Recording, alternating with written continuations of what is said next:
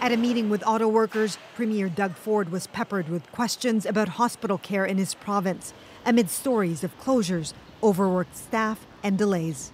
Make no mistake about it, there's a logjam, but 90% of the patients are getting taken care of when they're going in the hospital. But those on the front line say that number isn't acceptable.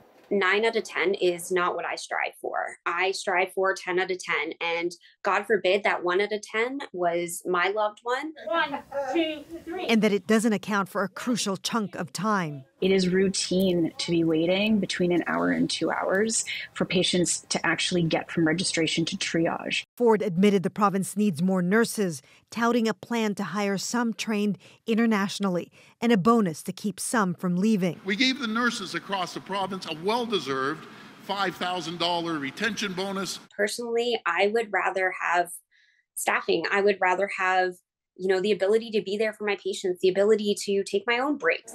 A survey from the Registered Practical Nurses Association of Ontario found nearly half of those questioned are considering leaving the profession. We work in a system today that wouldn't even be able to tolerate 1,000 leaving. But when you think of half of 55,000, we can see the devastation that would take place across the system. The GTA. Jean Dench's partner had a stroke 2 weeks ago, and waiting hours for an ambulance, her experience highlights delays across the system. People are really running ragged as far as just trying to give basic care, and it wasn't even bathed for almost 2 weeks.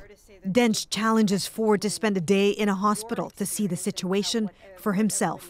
They're getting the blood pressure taken, they're getting the other tests done, but there's no time for any humanity. Something patients and healthcare workers are echoing across the province.